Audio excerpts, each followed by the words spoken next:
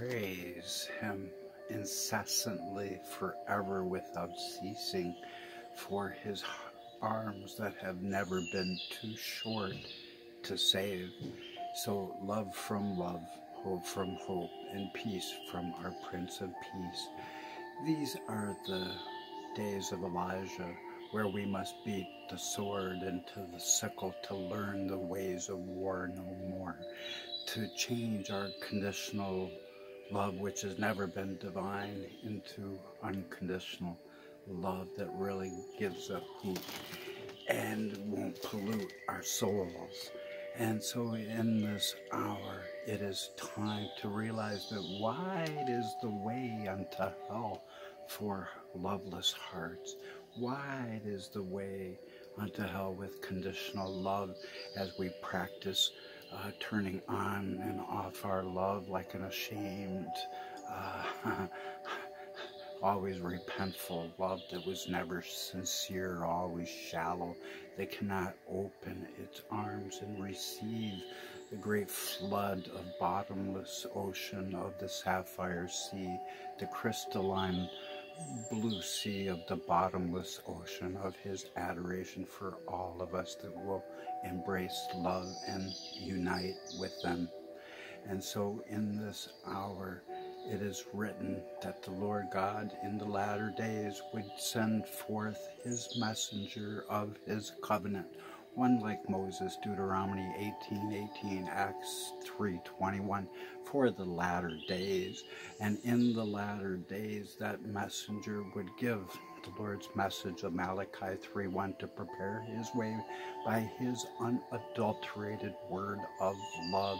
And that would immediately cause the shattering of the power of the holy people, as He reasserts that He is the good shepherd over all the flocks of man, and that our Lord God, the true one, that is not the God of this world, is the Lord God of all mankind, and that all nations have become His, and that He sees not our sin, because He says unto all of us, I love you this much, that I have forgiven you.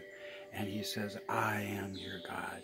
You are all my people, if you have your love alive as a little child. Christ said that all of our sin, even blasphemy against Him, is all forgiven. Only sin against the Holy Spirit, which is love living within us. That is Christ's secret name of Mark 4. All will bow unto the name of love, and all shall confess love, whom the Lord is. For He is the blessed, the beloved, and the adored. And so the message of Malachi 3:1, it shatters the power of the holy people, Daniel 12:7, in these days where His message had to open for that message of Malachi 3:1, or else the Lord would be kept in reserve in heaven and could not return, as Acts 3:21 declares. So in this hour, it is time to rejoice, for the Lord God proves that He is not a respecter of men and has favorites like the Christians have always believed.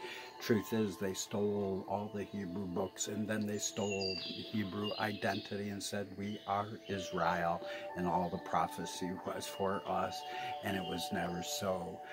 In these latter days, what has happened, because the covenant has come, the seven trumpets sounded first. The first is last, the last is first, and all nations have become the Lord's. And now the Lord will be able to pour out His Spirit upon all flesh, as Joel 2 and Acts 2 foretold, because His word has always been written for all mankind. But identities were switched, and the promise was stolen of the younger brother from the older, as surely as Jacob stole Esau's blessing from Isaac because he was half blind, and he tricked the father into giving the blessing to the wrong one. So many years ago, Israel was faded away, but praise God, in these days of the covenant, two things have happened now. There is no other faith on earth that is valid anymore, for the faith of unconditional love is the only true faith.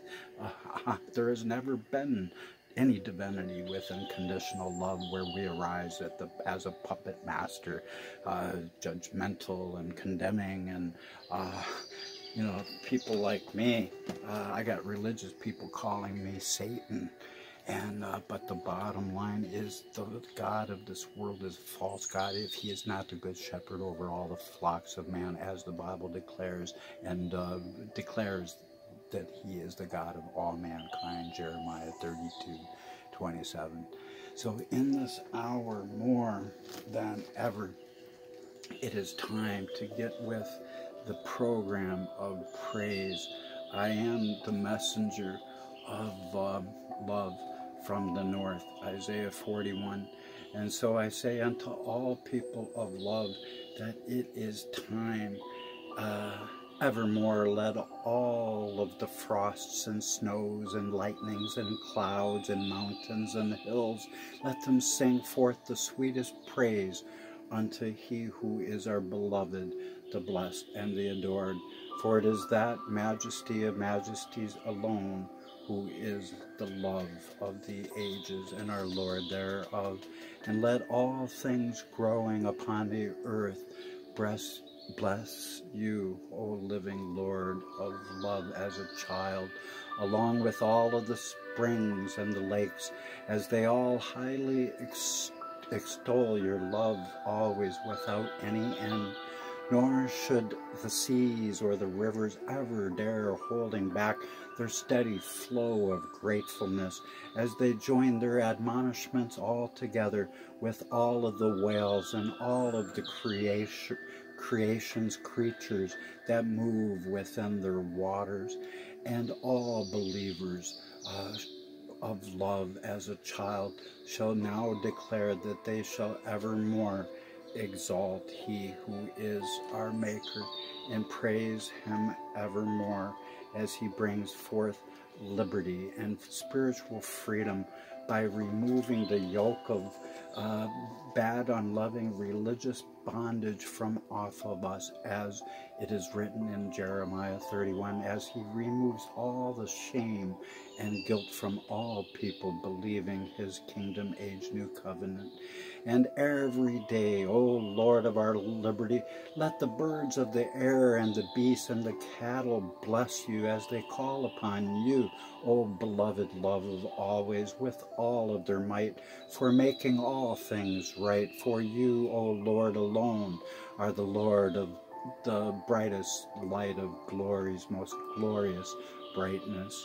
And neither should any of the sons of men ever hold their tongues, as all Israel and all mankind now lifts up your name of love much higher than the highest peak of the Mount of Olives. And upon this latter-day mountain we must beat the sword into the sickle, to learn the ways of war no more, to change our conditional love that has never truly been love at all into unconditional love, which alone is. And all that have any conditions to any of their love, immediately, as soon as we become a puppet master and have any strings attached to our love, then there is none whatsoever. And as all of our deserved worship flows around the earth, let every servant and every priest of the Lord, let them gladly bend their knees unto his everlasting charity, his everlasting love that comes in like a flood. Say to that flood of love to stop in the middle of our dried up gorge. It will not obey. Love will come rushing through the empty valley of our dead trees and our roots that need water, and he's going to rip out our deepest roots and start all over. And so know that in this hour that every spirit of righteousness and joy overflowing with the happiness of love will always happily remain holy and humble within their hearts as they begin singing like the birds the highest praises of love for he who is the sender thereof.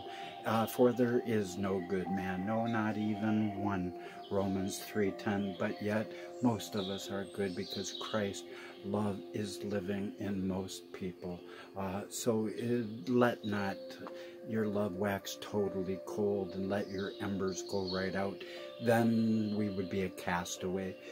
cast into the outer darkness of lovelessness, where there would be weeping and much gnashing of teeth. And so far beyond infinity and far beyond that will love always go, because love never ends. It is endless. And but where there's conditions, love does end, proving that there has never been any divine love whatsoever upon planet Earth. And so shall it be in this hour of love's restoration of all things, through his latter-day Daniel, who I am, Daniel 12:13. I have embraced that destiny, because I've known from open-eyed dreams and visions in a trance. I've known from hearing the audible voice of God, and I've known from prophecy, my lot in life, that I would embrace this destiny.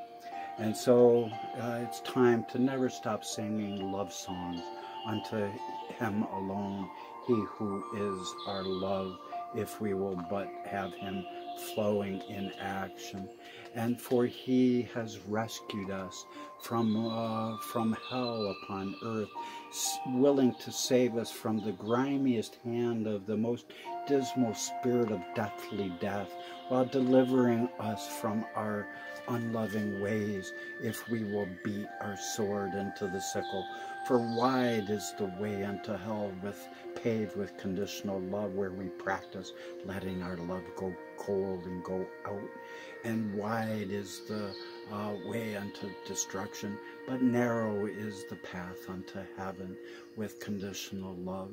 And that is why Christ said that, I tell you truly, unless you become as little children, with your love alive again unconditionally, as kids do have, then you could never inherit the kingdom of heaven. And so the mystery is over in this hour. So we should always be giving our deepest thanks unto our Lord, for he is extremely good, and his mercy endures forever. And as our Father of lights lives, our living love of always, so shall it be that all who is worshiping him in the truest truth will realize and be able to shine as the stars in these days when the wheat can no longer grow with the tares, that everything I, Daniel, the latter-day Elijah, am declaring is all true, and all religion has nothing but desolate heritages. Isaiah 49:8 proclaimed that that would be the final judgment of the Lord. But now it is time that we can prosper, when the veil has been removed from off all the nations, from this latter-day mountain that is covered with spiritual food, as Isaiah 25 foretold of this channel.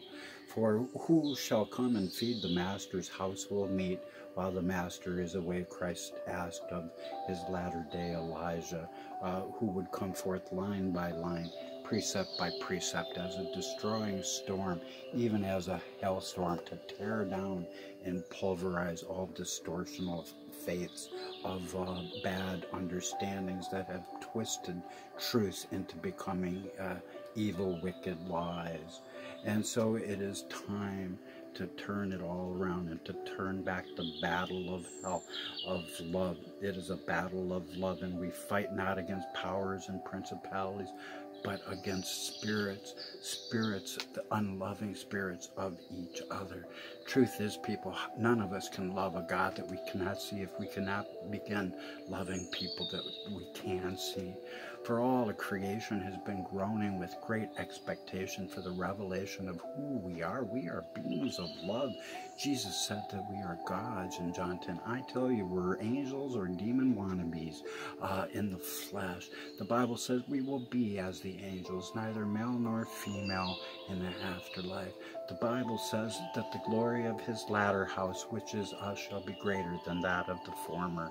And the Bible says the first are last, and the last are first. We were last because we have been fearfully and wonderfully made in the image of love, who is our light of love thereof. And so it's time that we need to delightfully extend much overflowing thankfulness unto the risen Lamb of God, who is the kingly lion-hearted lamb and the lamb-hearted lion.